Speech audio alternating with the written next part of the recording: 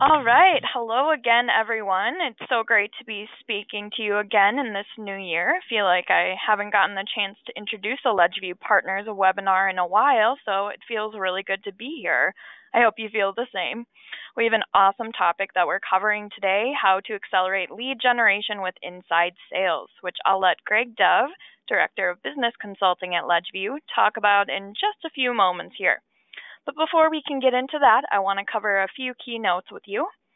As some of you on today's call may know, my name is Julia Flaherty, and I am the Marketing Coordinator at LedgeView Partners.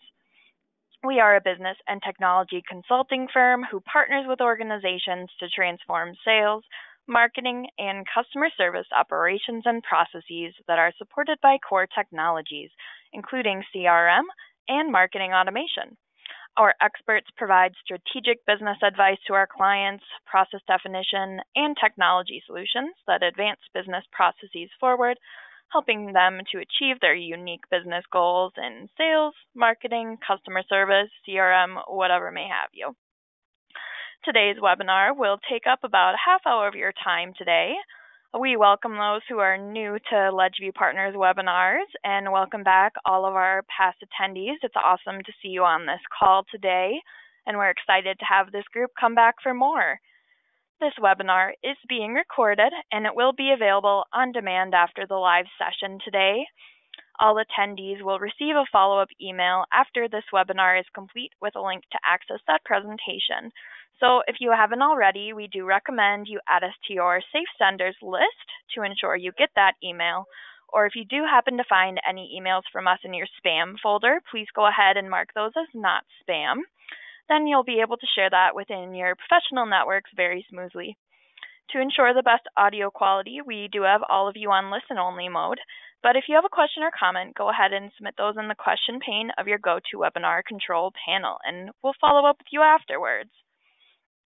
So now that you know a little more about who we are as an organization, I want to welcome Greg Dove, who once again is Director of Business Consulting for LedgeView Partners. Greg is in charge of a big team here, and he leads clients and employees to success with his experience and expertise in the world of sales. Today, we have the pleasure of learning from him all about how inside sales is booming and how we can benefit. Hi, Greg. I'll let you get started. Hi, Julia. Thank you very much, and good afternoon and good morning to everyone, depending on where you are, and thank you for attending today. So whenever I think of lead generation, I can't help but laugh, and the reason that is I always go back to the Glengarry Glen Ross movie, and I don't know if you've all have seen that, but it's a Alec Baldwin movie where he's meeting with his sales team, and he's a very, very angry sales manager, to say the least. And what he talks about is these are the new leads. These are the Glengarry leads. And to you, they're gold. And there's another scene where one of the salespeople gets up and tries to grab a cup of coffee, and he stops him from doing it and says, "Coffee's for closers only." So it's if you've never seen it, I recommend you watch the movie or maybe look at the clip, but it's very relevant in the world of lead generation. And probably one of the things that I like the most about the saying that you're seeing is, and to you, they're the gold. And what that is to all of us who participate in sales or lead generation, we're all looking for that next lead that's gold, the lead that's going to take us to that next sale or that next customer. So anyway, Glengarry Glen Ross, check it out. I highly recommend it. So before we get into the actual presentation, I wanted to give you a little background information. And there's a couple of definitions I wanted to share, and then a job description for a lead generation person. And before I get into any of the presentation, I just want to say I'm going to use the term lead generation and sales development rep pretty closely because they're really the same role, so they're interchangeable. But when we talk about a lead is a person or company who has indicated interest in your company's product or service. So they might not quite be ready to purchase, but they're aware of your company and they've given some type of signal that there's a interest. You could also look at this as potentially terming it like a prospect. So they're not qualified yet, but there is an interest. Secondly, when we talk about lead generation, This is the marketing process of soliciting or attracting inquiries from potential customers through information collecting. So if you think of the role of a marketing team, they're doing campaigns, they're pushing all kinds of marketing materials out to get people interested in your product or service. So that's really the process of lead generation as it pertains to marketing.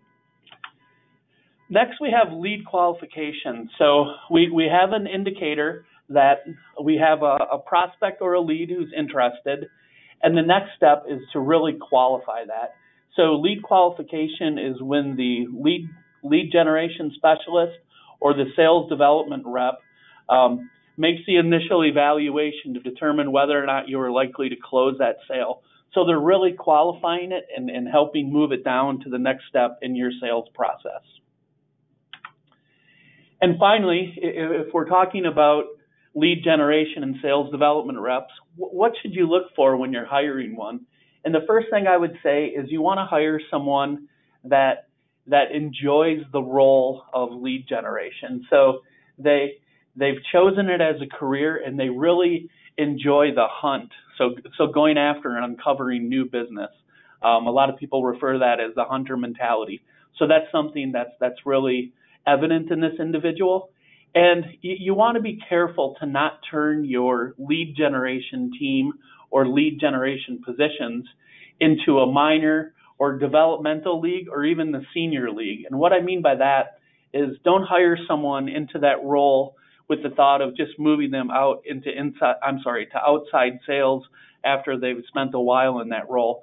And conversely, you don't want to take someone who might be retiring in a couple of years and they're having a hard time going out on sales calls and then moving them into that role.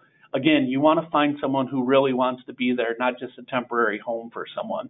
So again, you don't want it to be the minor leagues or the senior leagues.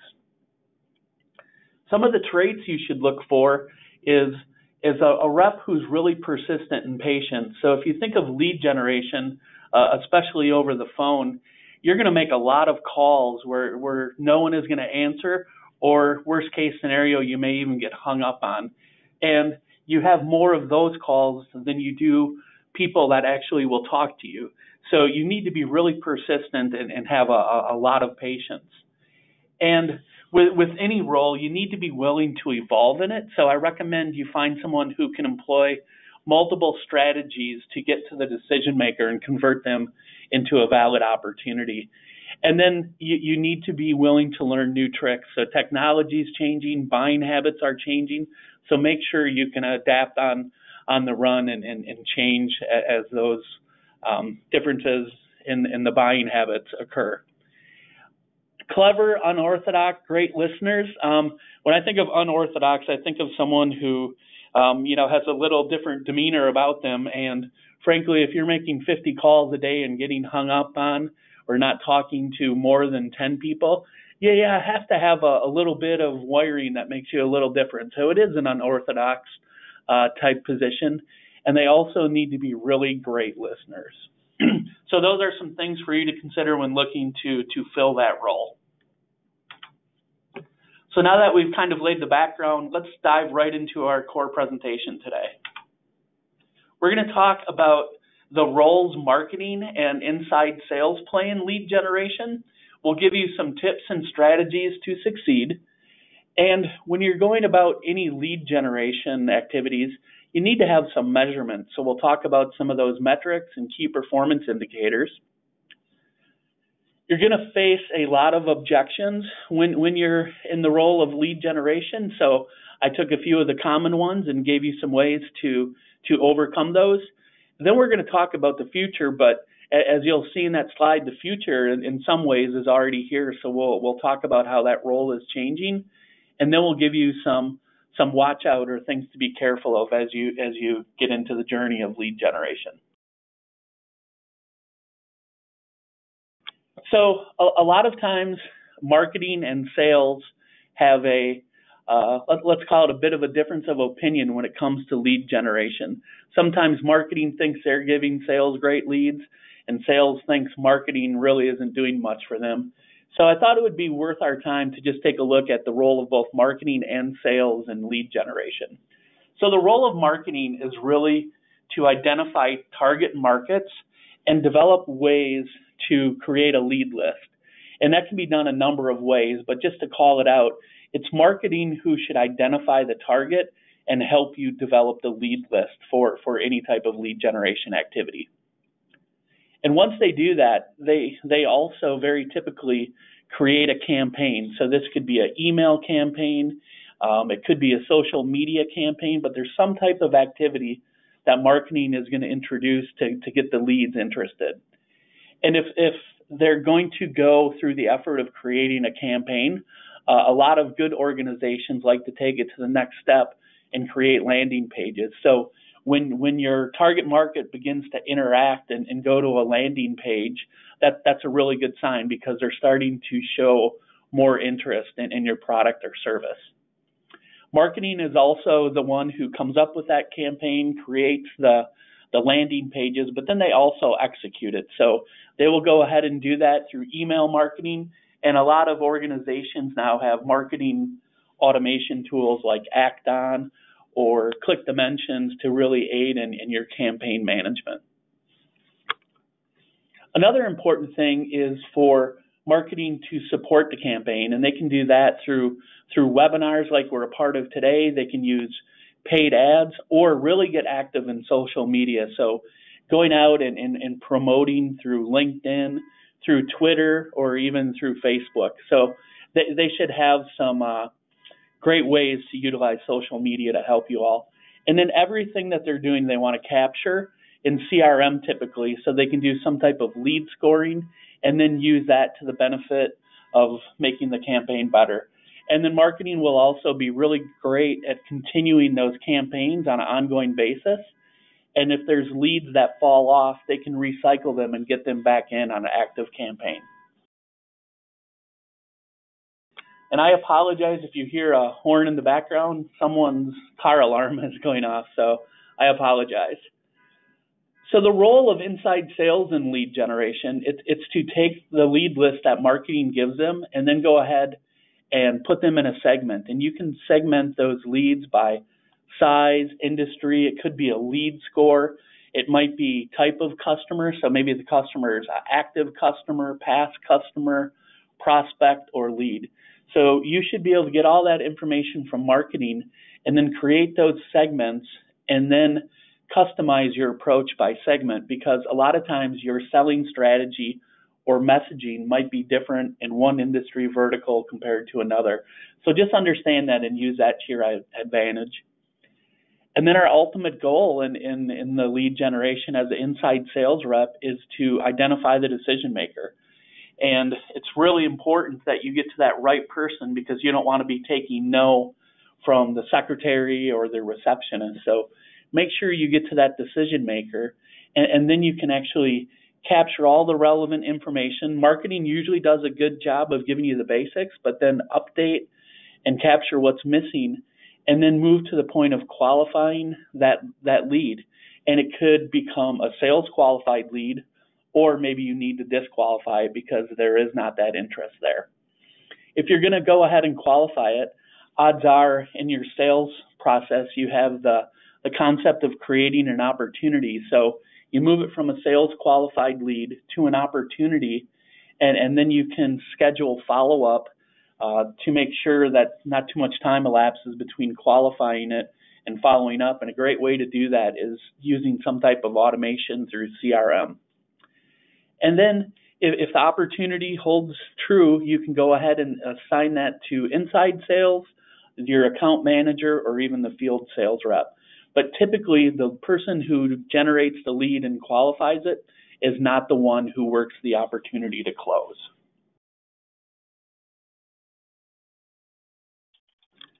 So some important tips and strategies to use.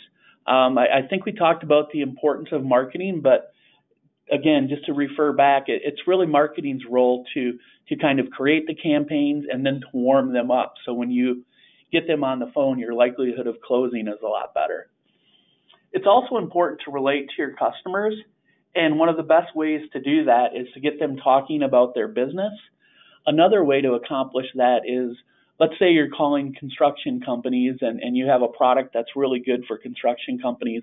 when you get a hold of them, let them know that you work with a lot of other construction companies and that you're familiar with the industry. And this should at least give your lead a feeling that you understand their industry a little bit, and that obviously other people in their industry are using your product or service. So go ahead and relate to their business. One of the other key things to do before you really start making calls is understand and collaborate and make sure that you're measuring the right things. So define what it is you want to see. So when you're looking at your results, if they're great, you know things are working, but if they're not so great, pull back and adjust as necessary. So really be clear about what you're going to measure and what equals success. You also, when calling leads, should be aware that the right time to get a hold of one lead isn't the same as another. So vary the time you're calling. If you just keep calling every Monday, Tuesday at 8 o'clock in the morning and you're not getting a hold of someone, odds are that's going to continue to happen. So make sure you adjust the time you call, and probably the days as well if you're not having success.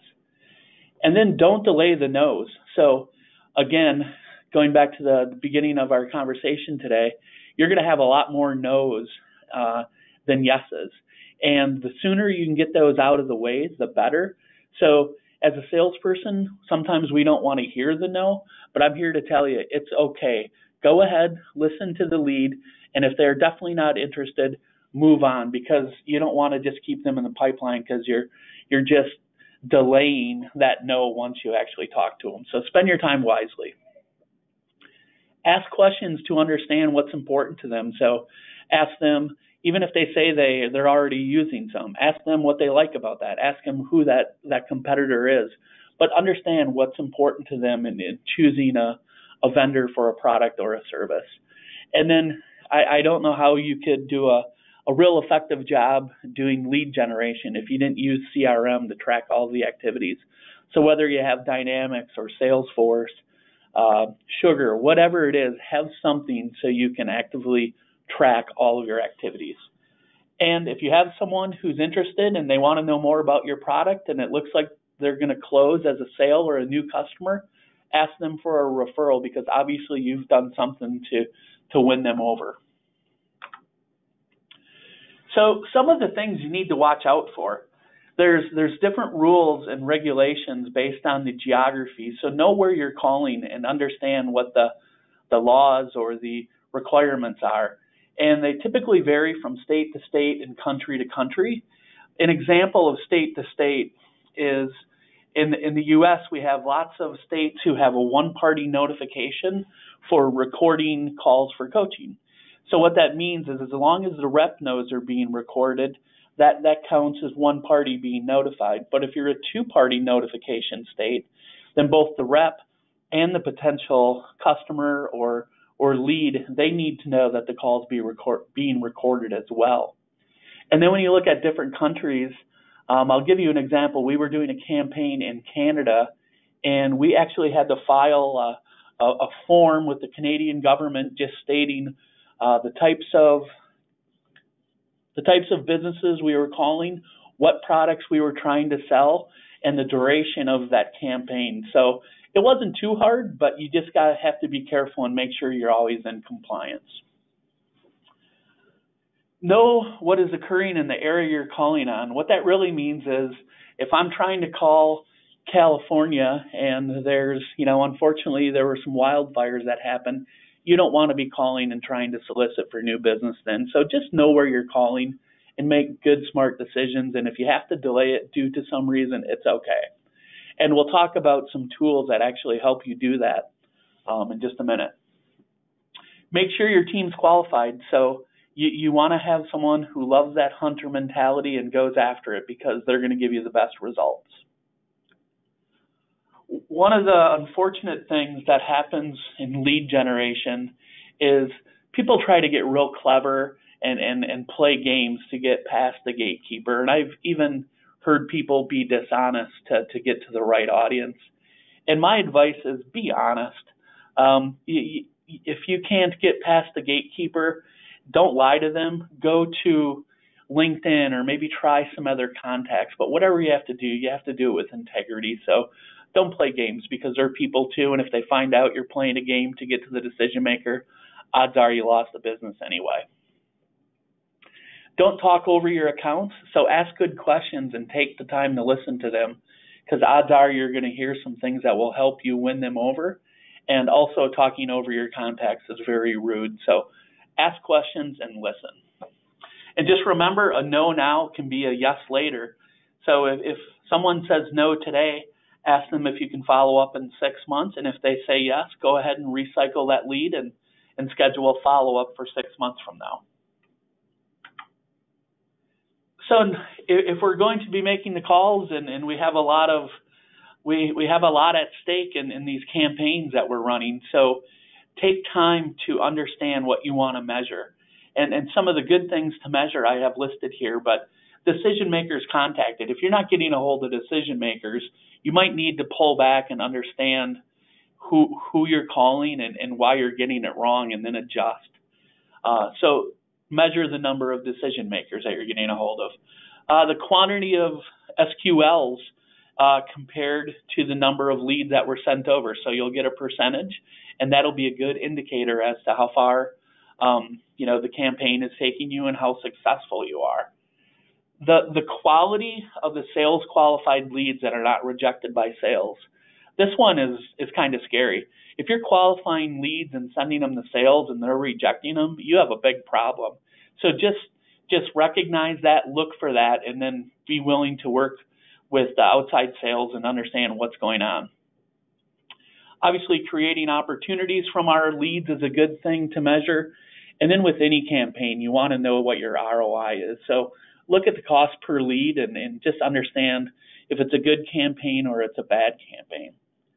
And the best way to get most of these measurements is going to be to track all those activities in CRM, and then you can also use CRM to make sure you're following up in the proper cadence.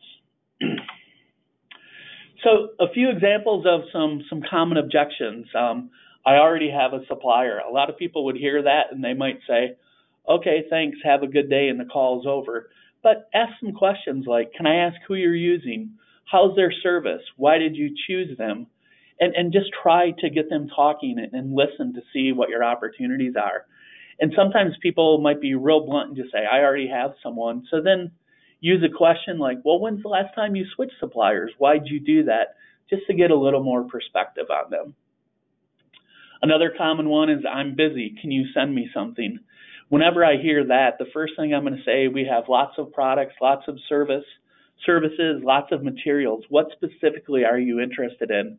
And get them to respond to that and then send them whatever they're requesting. But a lot of times this is just a stall tactic. So ask that question and it should help you understand if it's a real interest or not. If they just flat out say they're busy, ask when you can call them back when they might be able to talk. And another one that I've seen a lot is, where did you get my information from? Why are you contacting me? And again, this is where we want to be honest. We want to have integrity. And one of the best responses is, we work with lots of customers in the oil industry. So we're calling you. We understand you're in the oil industry. We want to see if there's an opportunity to partner. So just be upfront with them. So the future is here. So the growth of the internet has definitely changed the way people buy. People are much more self-directed as buyers. And a lot of times when they're engaging with marketing and come to you to qualify, they're a ways down their decision process. So just be aware of that and know how to handle it. And one of the best ways to do that is through sales and marketing being aligned. Another thing is, you need to use technology to engage your buyers and potential buyers. A predictive dialer. So I gave you the scenario of not calling into area where maybe there's a snowstorm or they're having wildfires, or maybe it's a holiday specific to that region, like Mardi Gras. You can use a predictive dialer that will put your calls in queue, and it will already account for those different scenarios so they don't have you calling there. Another thing you can do is set up the criteria So through using the predictive dialer, maybe it's going to push all the really hot leads to the front. So that's a predictive dialer. Then online chat is huge. So when your customers go out to your website, give them an opportunity to talk to you and find out what their interest is, and then maybe you can convert that to a follow-up and in a conversation. Marketing automation tools and CRM. So CRM is a great tool when doing lead generation, but adding a good marketing automation tool on top of that just kind of takes it the next step further, and it measures a lot of the different results that we're looking for, like ROI and click-throughs and who's going to your landing page, things like that. So lots of good tools out there that you can really use to your advantage. And with that, I would say if you have any questions, please feel free to submit them in the question panel, and we will follow up after the webinar. And I thank you for your time today. And with that, I'll turn it back over to you, Julia. Awesome. Thank you so much, Greg. Inside sales is a topic that not a lot of people can speak on well, and it's so great to hear about it. You can get more presentations like this when you sign up for other upcoming LedgerView Partners webinars that cover a variety of topics and different technologies. We at LedgerView have a lot of excellent resources to offer you, whether you're interested in learning more about today's topic like inside sales or maybe marketing or CRM or customer service. We've really put together an extensive library of resources to help benefit you in a lot of different ways. As I said earlier in today's presentation, we will be sending all of you a link to access today's webinar on demand. You can share that within your professional networks, pass it along to your colleagues, maybe play it at a future sales coaching session, whatever you like. That email will be coming from LedgerView Partners, so once again, be sure to add us to your safe senders list so you don't have any trouble getting that.